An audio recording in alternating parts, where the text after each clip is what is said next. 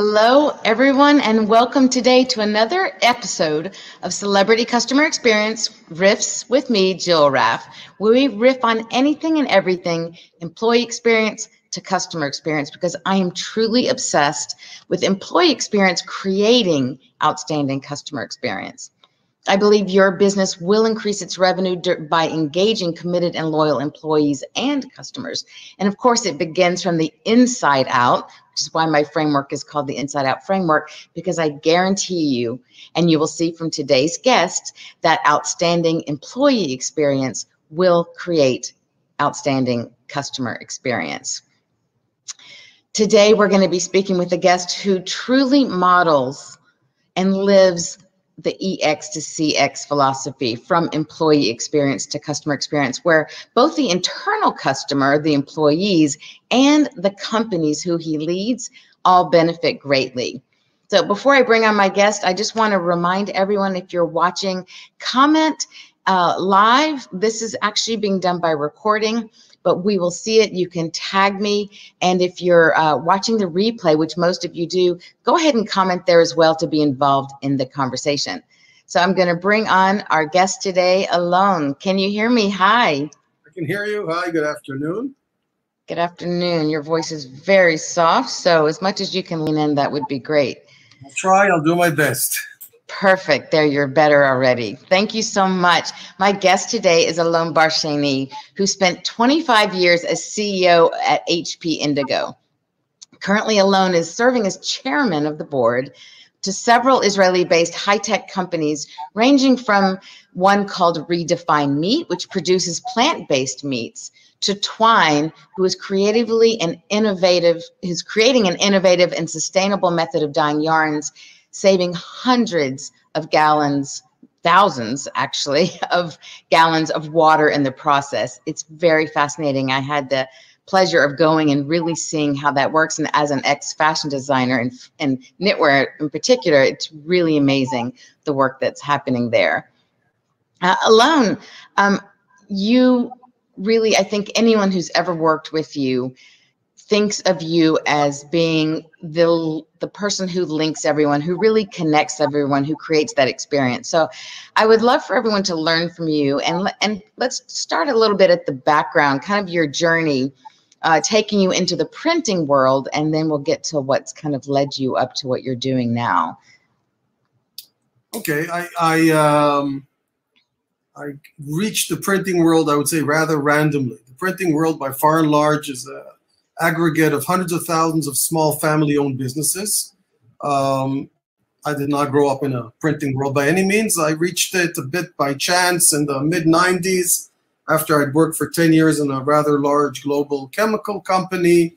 And when I left that company, I was looking for something new and different. And I heard about this company, Indigo, which was still a startup in Israel, trying to innovate and move the very traditional conservative analog world into the digital world. Indigo was founded by a very charismatic, innovative genius called Benny Landa, and I joined it pretty early days. And on the one hand, there was a great buzz and a lot of excitement. On the other hand, trying to disrupt the traditional industry with a breakthrough technology is very difficult. So the first few years was a lesson in survival, in dealing with very upset customers that spent a lot of money on something that didn't always work. But one of the good things about a crisis is that you learn a lot from it, and what doesn't kill you makes you stronger. So I guess that's my background into how I entered the pretty fascinating world of printing and spent 25 years there. Thank you. So what was it in your journey, which is very interesting background, that made you realize the importance of focusing on the employee and the customer experience side of business as the method, really, of long-term success for both the internal side, right, the people side of the businesses, while growing the company itself exponentially?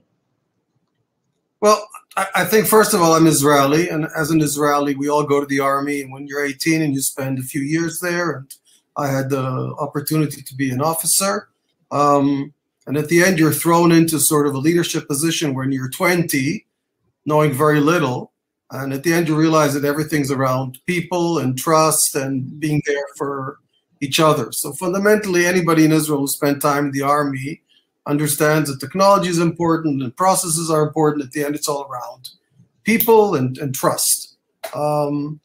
I will say, though, that the beauty of the printing industry is that it is an aggregate of family-owned businesses, relatively small.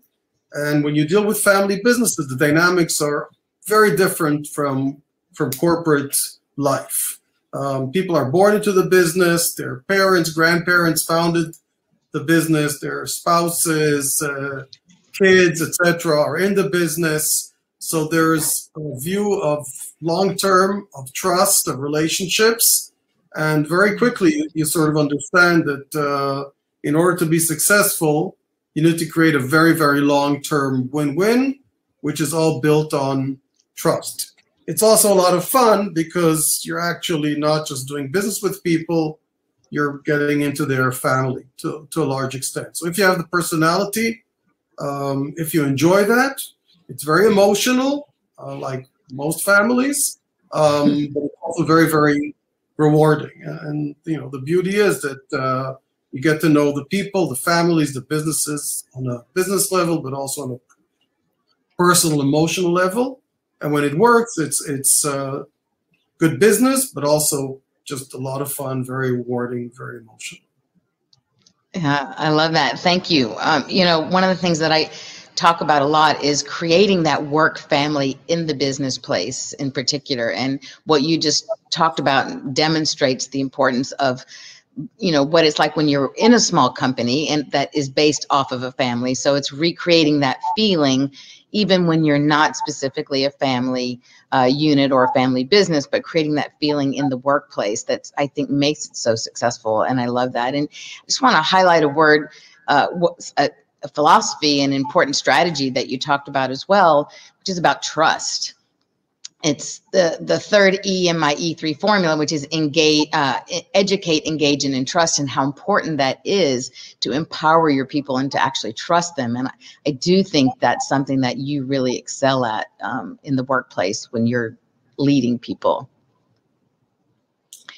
Yeah, it's evident from everything that I've read and seen as well. So, Alon, what currently do you feel like are the pressing problems that you're seeing right now in the workplace and the companies that you're working with? I think it's been around for a few years, and actually, ironically, the corona probably accelerated that. Today, it's a market where you can't find people. I mean, the Israel high-tech world is growing amazingly fast. It's accelerated over the last year.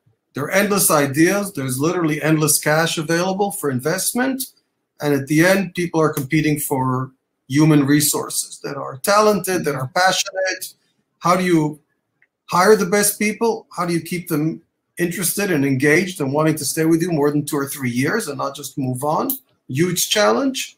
So in a very competitive world, how do you really build a team with the employees? Obviously, the younger generation looks at things a little bit differently, probably not that differently than when we were young, but the world has changed. People are interested in experiences. They're interested in emotions. They're interested in working for a company that has values, that cares. And I found that one of the big attractions of a company was like Indigo was actually the fact that we were working with real people as customers. Unlike selling software or selling to a purchasing manager in a corporate, we were selling to John and Deepak and Octavio and names around the world. And that was very exciting for people because part of the job was traveling, hosting people here, getting to know different cultures. And I think it was a win-win for everybody, but it was not just work. It was being part of a much bigger organization. We can talk a little bit later about the dynamics, how it's done. It doesn't happen by chance. You have to work at it. You have to have a framework, both emotionally and process. Exactly. And we will circle back to that because that is something that I think would be really important for people to learn and to have those takeaways that they can do as more of that approach. So you've identified some of the problems, and I agree. The clients that I'm speaking to, or the staffing, is the biggest problem. Retention is the most costly problem that they have, creating that culture. And so what do you think of the consequences of seeing these organizations, because of the struggles that they're facing, if they don't really address the problem from a cultural point of perspective of really focusing on their people? Look, you can measure, attrition. You can measure effectiveness. I personally, I might be in my minority today. I don't buy this working from home concept. Maybe it's because I'm Israeli, maybe because the army doesn't work from home, or, for me, innovation, great companies, bonding doesn't happen by Zoom. Customer experience doesn't happen by Zoom. At least in the industries I enjoy working. There are probably industries where it works fine. But if you really want an intimate customer experience long term, you don't get married by Zoom, you don't have children by Zoom. So work can happen partially by Zoom, but at the end you need the human interaction. And that's where innovation happens. So I think the challenge today is absolutely leverage technology, but also remember that people have evolved over millions of years and they want the human touch. The fundamental, human touch points is family, tribes, etc. Again, for certain industries, it may be different, but for customers that are family businesses, or where the experience at the end is live, I think that's critical to have this culture of getting together, having fun, working hard, playing hard. Yeah, working hard, playing hard, absolutely. And I think you really touched on the point that it really affects the innovation, of course, which is critical for continuing to grow, but affecting the productivity and the engagement, ultimately the results of the company, right? That I'm guessing that's probably the biggest impact, that it really negatively affects productivity. Look, I can't quantify. I can just share my experience. Again, people buy from people they trust, especially in the industries where I work at, where you sell pretty expensive piece of capital goods, and then you provide services, in our case, ink. In other cases, it could be other products for a long, long time. So this trust is fundamental. It's not transactional relationships, and customers have choice. And sometimes they'll go with the technology which is not the best because they trust the people. As long as you let them down, it's fine. And the real important things is what happens in times of trouble. A crisis like we had in 2008 and 9, a crisis like Corona, what do you do? By the way, it's the same for employees. Do you fire employees or do you retain them? Do the managers take a bigger cut in compensation than the employees? Do you help out your customers or do you squeeze them? And actually, the best way to form long-term healthy relationships is to act in a fair and caring way during a crisis. Yeah, I think we saw that very much. And one of the questions I was going to ask you about, which, I feel strongly that it's just very obvious that COVID has changed the way businesses behave, the way that they engage with their employees. And it's very different from pre-pandemic days. And so I was curious to know how you think the pandemic has actually changed the way companies are doing business now, both with their employees and their customers. Again, I probably have. I don't think COVID is that different than previous crises. It's a crisis, for sure. Maybe in certain countries that are not used to going through a crisis beyond, a recession here and there, it's sort of stark. But I would give it a year or two. In Israel, we lived from crisis to crisis for, I would say, 2,000, 3,000 years, but, let's say decades. And the crisis comes and the crisis goes and things change. But, I think technology is changing rapidly. And I would say technology is what's changing certain things. And the COVID is just one example of maybe certain things that accelerated. I don't think it changes the mega trends. I don't think it changes fundamental human behavior. So, we now have have acceleration of remote capabilities, of doing things by Zoom, of better technology, which is fantastic. Would have happened anyway. Now people are a little bit more open to it. I think the same, opportunities and challenges we had 3 years ago are there today. And at the end, I think 2 years from now, we will look at COVID. We will have learned. Will it fundamentally change the general business? I don't think so. Will it have accelerated certain industries and maybe accelerated the death of other industries? Absolutely. But that's sort of the circle of life. Right, exactly. So you wouldn't advise businesses necessarily to go about business in a different way due to this impact, or the shutdowns or things that have happened? I think you should never take anything for granted, and you shouldn't assume that what's worked for the last 10, 20, or even 2 years is going to work in the future. You always have to think what happens when the crisis happens.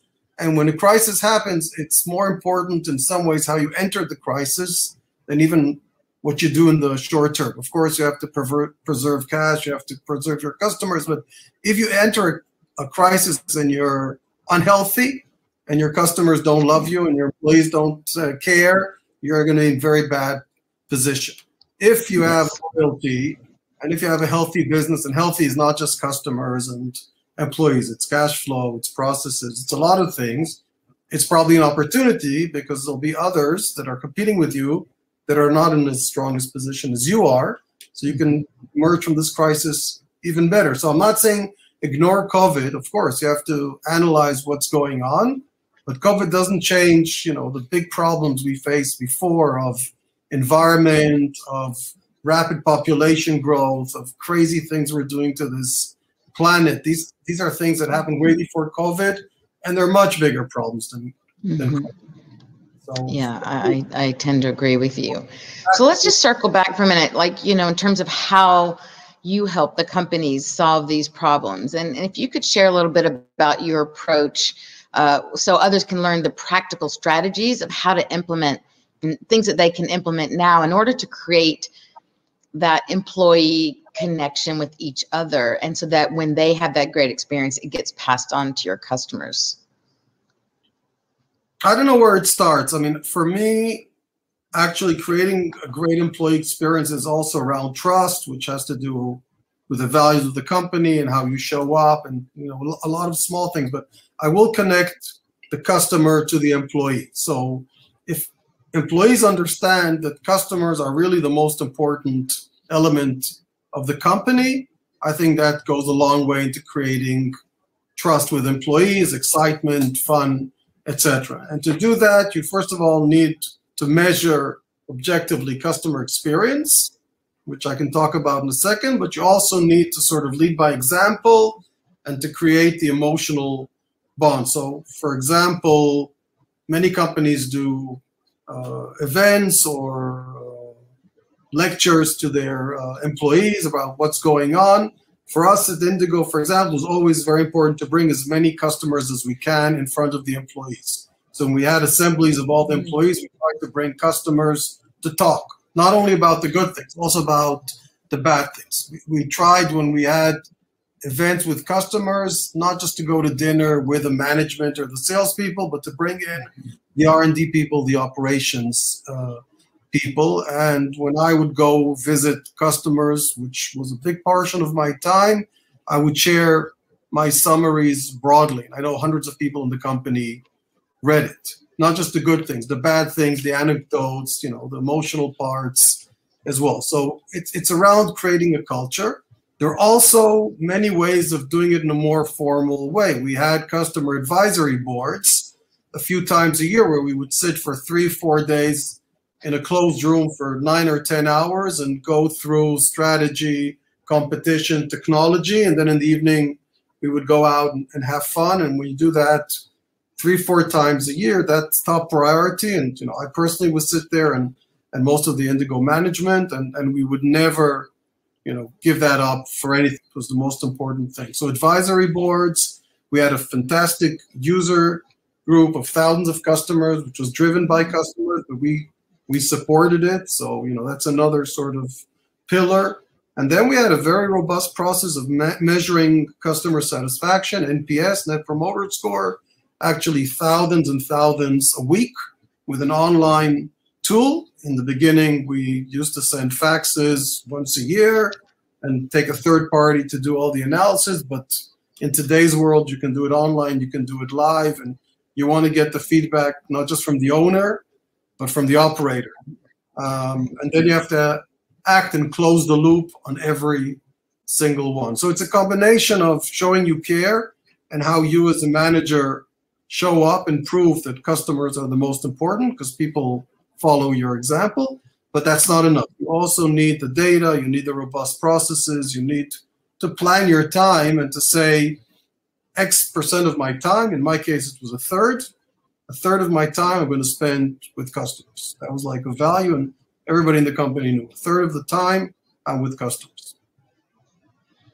And the customers then created that really deep connection with you. It's one of my tagline of transform transactions into interactions. So they weren't just creating that transaction with you, they really interacted. You interacted with them, creating ultimately the relationships. And it's the relationships, it's just what, not, as you pointed out before, not only will help customers buy from you, but keep coming back to you and being a repeat customer and referring to you.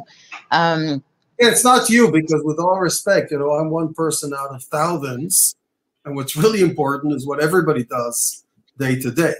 And you can set an example, and you can put the customer metrics as top importance, even beyond financials.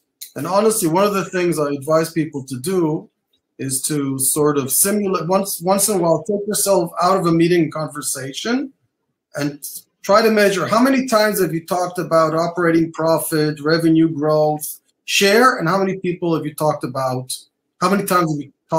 customers. And when you talk about customers, you have a face in mind. It could be Jill, it could be Kathy, it could be Joseph, but you have a real customer in front of you. And unfortunately, especially in corporate life, 99% of the time you're talking about things other than the customer.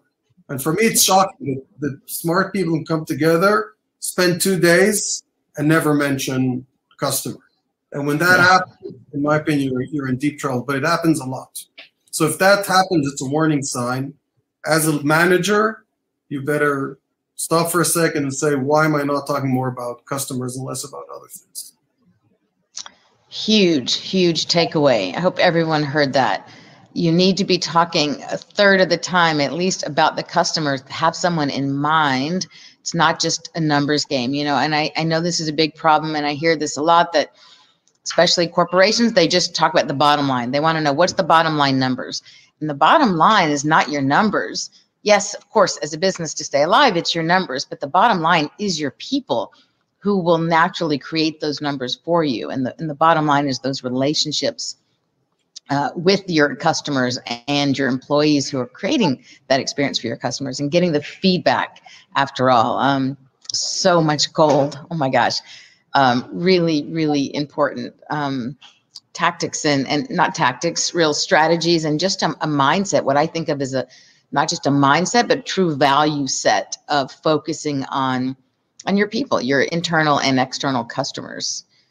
And I know one of the other things that's done here in Israel is y'all talk about it as a fun day.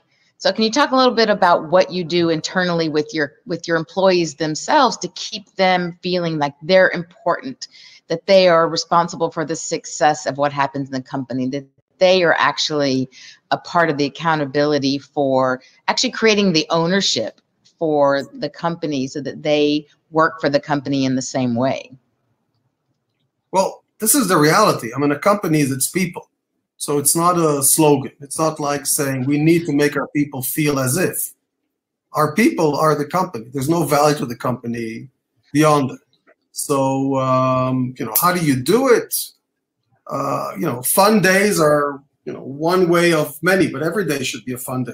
If you get to work and you're not having fun, people have bad days, you have bad periods, but I've always told people, if you get to work and you're not passionate about what you're doing, if you're not having fun, if you're not growing, you should start thinking, why are you there? It could be a change in the company, it could be a break, and it could be, leaving somewhere else because you're not connected emotionally anymore. So for me, life is not worth living without passion. And if you're spending a big percent of your life at work, which is what we do mostly, you better have passion at work. You better appreciate the people you work with. You should like your direct manager. You should like your group. You should appreciate the value of the company. And as I said before, companies are measured primarily in bad times. When things are good and everybody's making money and the economy is growing and it's hard to hire, everybody's going to be nice to the employees. The question is what happens at a company level or the financial level when things are tough, but also personally. What is the employee going to expect when things are bad? Because everybody goes through bad periods in life. So, my philosophy is you do the right thing and you do it humbly and beneath the radar. You don't talk about it. You don't make a big noise about it. When you do the right thing, you create a culture where there's trust. And at the end, this mutual commitment pays off also business-wise, but it's just the right thing to do.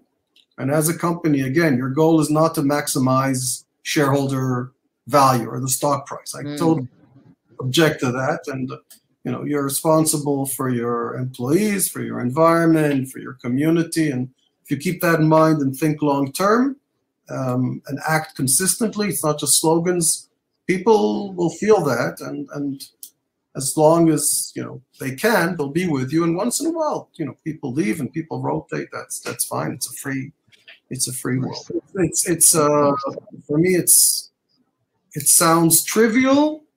And I've seen many companies do that, but I've also seen, unfortunately, many companies which are fully transactional, and at the end they survive, and some of them are even very successful for the midterm. I question their ability to add great value or to innovate or to do great things long term. There are always exceptions, of course. Yeah, I agree with you 100% on that, and I think. Besides so much of everything you said, I hope everyone's really taking notes, but the mutual agreement, I think that is really key. And I just want to stress that it's mutual. It works both ways. It's not just the company, the corporation having those expectations of the employees, but the employees should naturally have that expectation and both have a mutual agreement on what is expected to be done and how they should behave and how they contribute and innovate and are productive in their positions. So much great insight. Thank you. So, Alon, just for some quick takeaways, what do you think there's some easy things that maybe companies could do right now without, of course, having someone come in as a consultant, as advisor, as fresh eyes to hear and see what's going on and give advice ultimately is the way to grow and to see the problems and correct them. But what might be a few ideas just for quick things that companies you feel could implement to just start to make that shift? Look, first of all, you need to define customer satisfaction or customer growth or anything you want as a metric. People use balanced scorecards. People have KPIs. If you have customer focused KPIs that are measured, that employees know are important, that helps a lot.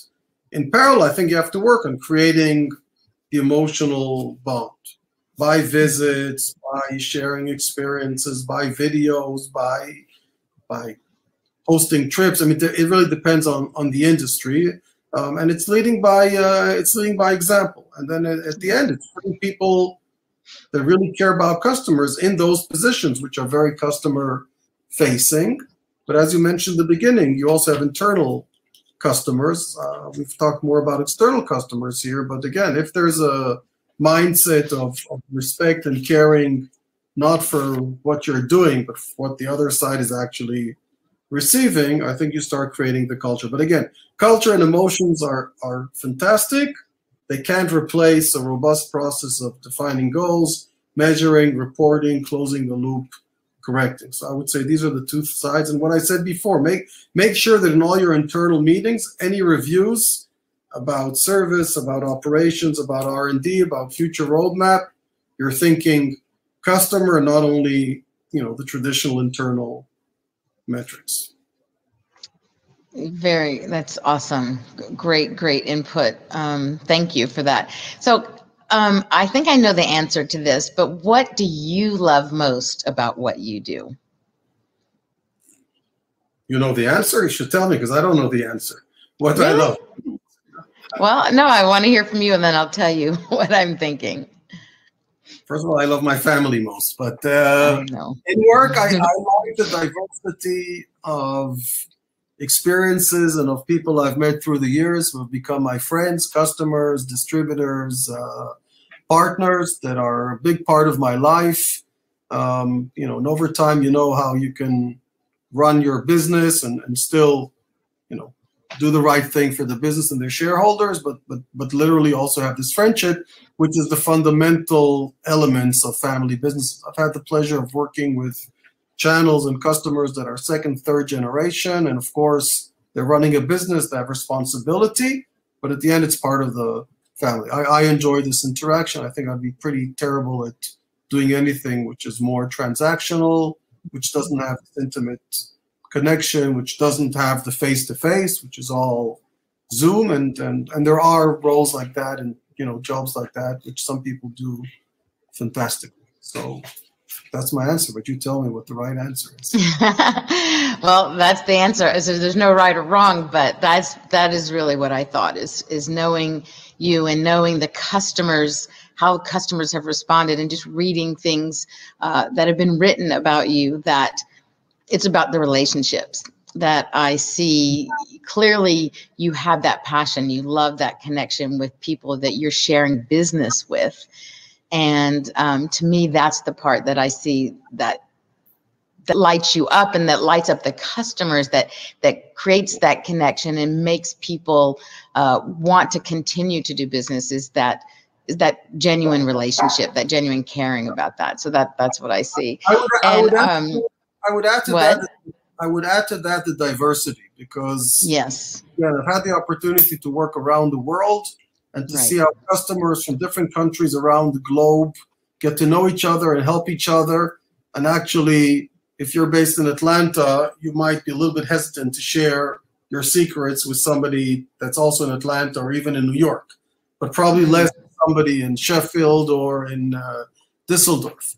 So this network of people from different religions, different skin colors, different cultures coming together, it's very rewarding, because that also drives a lot of innovation. And for me, again, that's what gives the spice to life, this interaction. So it's relationship, but again, the fortune of being very diverse, and being in Israel, sort of by definition, you're in a pretty diverse part of the world. So that probably is part of it as well.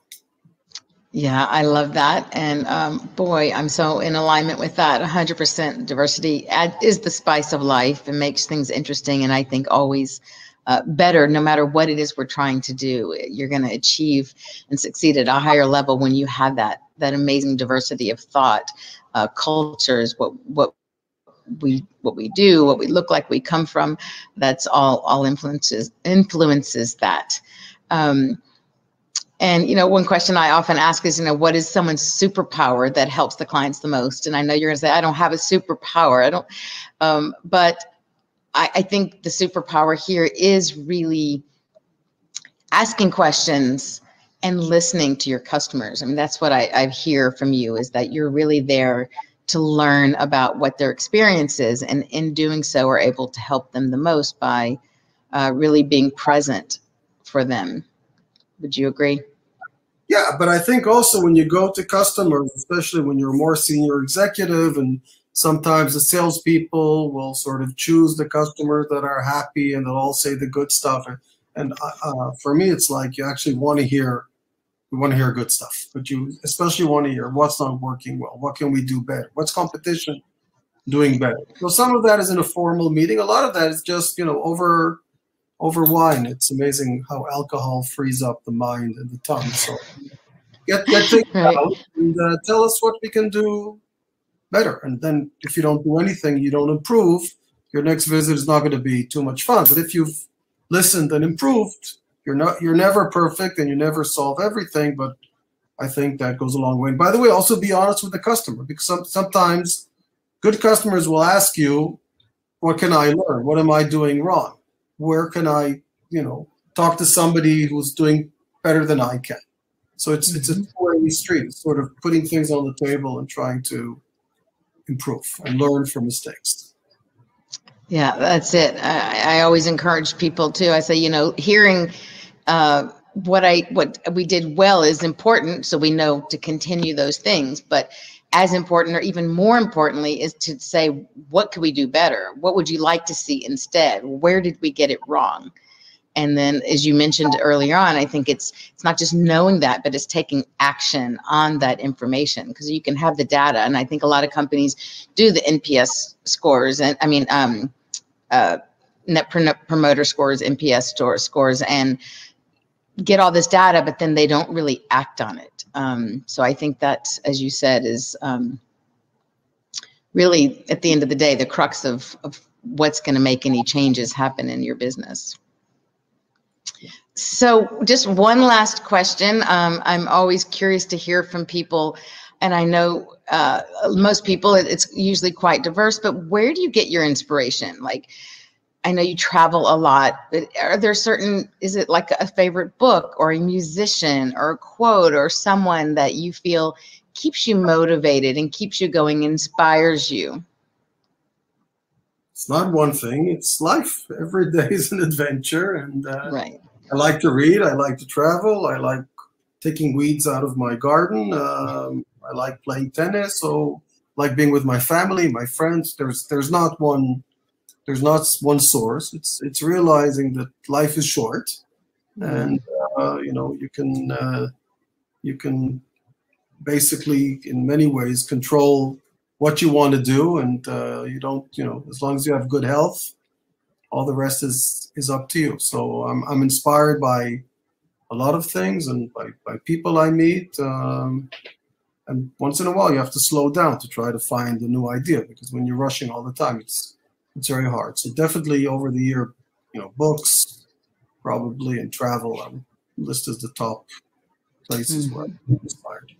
Yeah, living that full life. And I love that you included in there picking weeds in your garden, because that is the kind of the downtime where your brain can just rest and not be going, and the mix of just living life fully. And that's a huge takeaway right there, if nothing else, even beyond everything else, to really take it all in.